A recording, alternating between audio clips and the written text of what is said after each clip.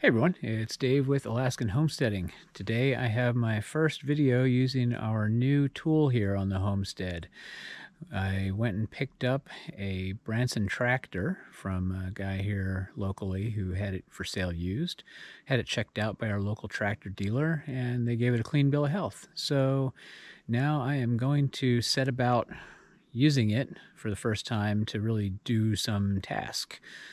Let's get started.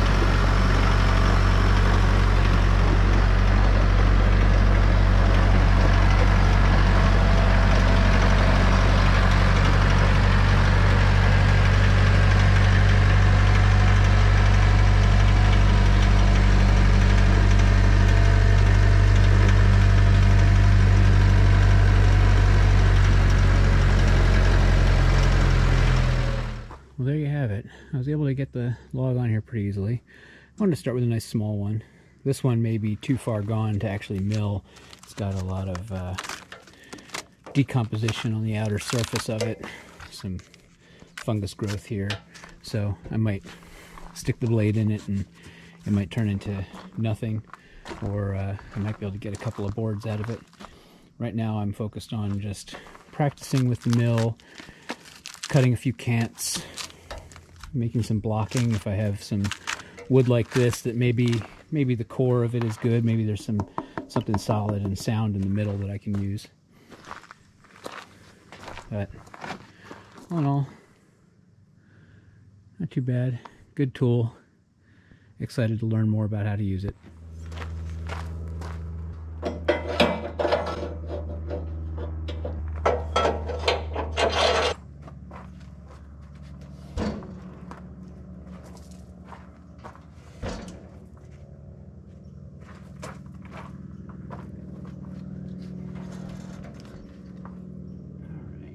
So I'm trying to get this log lined up right now with its tallest dimension vertical first. Get that locked in here and see if we can cut a little bit of wood off of this.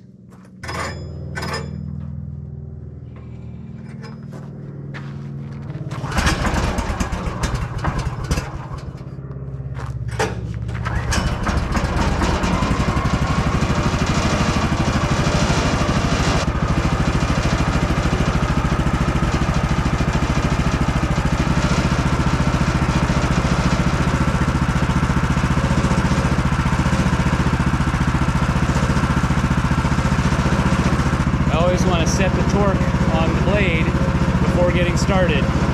25 foot-pounds.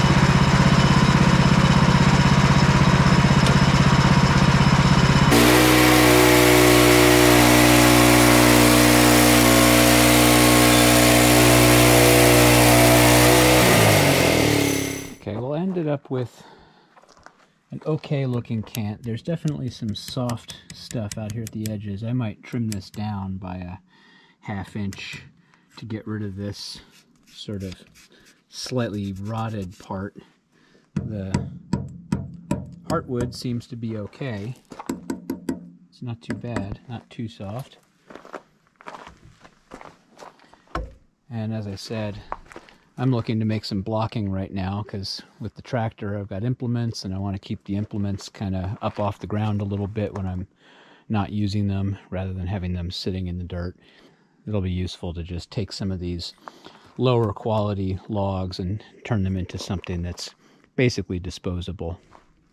Well, the most beautiful and perfect cant it isn't, but I got it to 6 1/8 by 6 1/8, and I'm satisfied with that. It's just going to be holding up tractor parts or whatever, so exact dimensions aren't really a concern for this. But the saw is still working well. I'm getting to where I need to add lubricant to the tank. I've kind of gotten through the half-hour break-in period on the blade, and everything looks really good. Everything's working. I think I finally figured out what I was doing wrong with the log clamp. So just to demonstrate what I was talking about, slide this over with it all the way up, and you're really trying to push that clamp really far into the log, and you're going to end up with huge divots, or in my case it just wasn't really securing it for whatever reason. I think it was kind of camming out or something.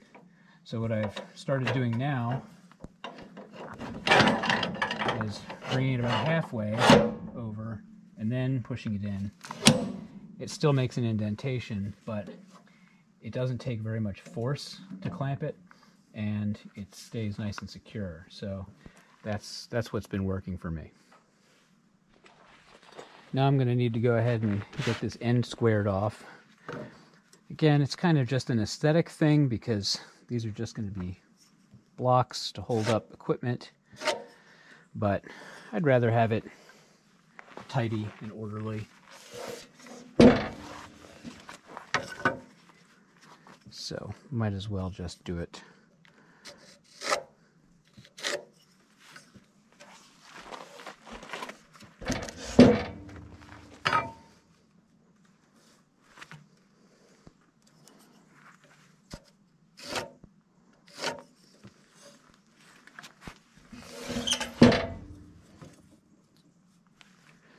Well, there's a lesson.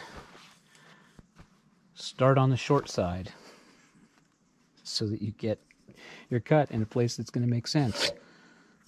Redo all that.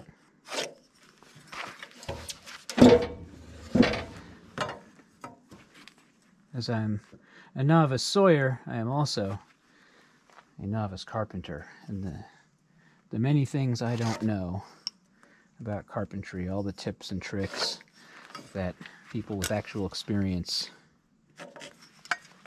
know how to do could fill volumes.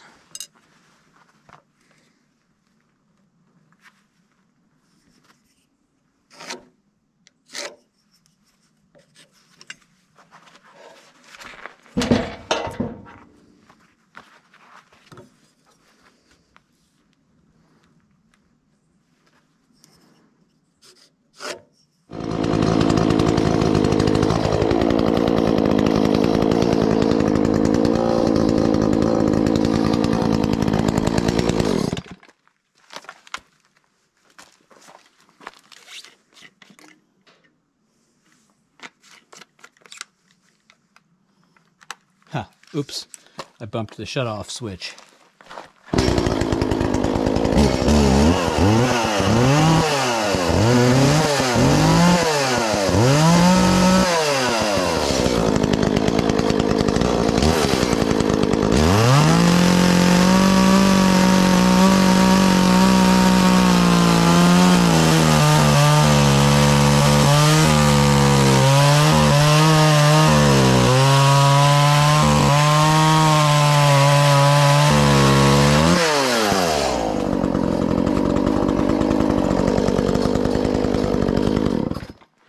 And now to do the other end. The question is, ladies and gentlemen, does he learn? Why, yes, sometimes he does learn. we are going to make our first mark on the shortest side.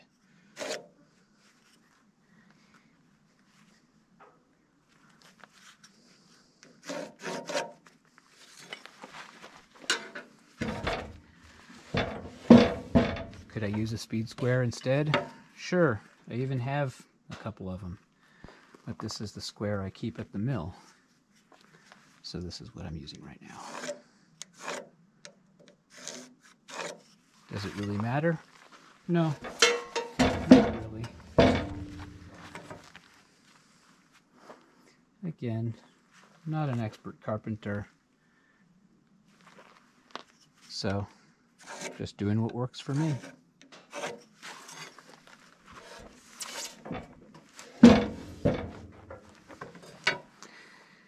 And is there a reason to mark all four sides? No, not really. Mostly I'm doing it just to make sure that the lines I'm making are square, that they line up with each other. Kind of concerning. This thing's already transferring paint off of the bunks onto my wood. I don't think it should be doing that. I'm going to have to send Woodland Mills an email and ask about that. They're pretty responsive with support requests. This mill is just a few months old at this point, and most of the time it's been out here, it's been covered with a tarp, and I've only really milled 1, 2, 3, 4 little logs on it. So I don't think it should be giving up paint so easily. Maybe they can send me some of the correct color in a touch-up kit. So I want to protect this from rust, and I think that paint is the way to do that. All right, well, I'm going to retire for the evening. I think I've done enough with the tractor and the mill for the day. I got the little project done that I wanted to get done, which was making a cant that I can cut up and turn into blocking for the implements and so on with the tractor. I'll do a little bit more in-depth video on the tractor in the coming days. I think everybody loves big toys like this, and I'm certainly no different. I got very excited about the prospect of getting this piece of equipment, and I got what I think was a pretty outstanding deal on it. Even the guys at the tractor store said that the deal couldn't be beat, so I feel pretty good about it. And of course, it should go without saying, the tractor store guys, their only participation in the deal was doing the pre-purchase inspection for me. I bought this from a private seller, so they had no interest in the deal other than the $140 I paid them to check the thing out. At any rate, thanks for watching. I hope that you're enjoying this content. Go ahead and like this video to let me know if you are, and leave some comments if you saw anything in the video that got your attention, or any questions that you might have about the projects that we're working on, or questions about the tractor or the sawmill. I'm happy to answer any and all questions to the best of my ability and knowledge. That's what really this channel is about, is sharing what I know, and hopefully getting information from all of the people out there that might happen across these videos, and learn from what they know as well. So, thanks again for watching, and we'll see you in the next video.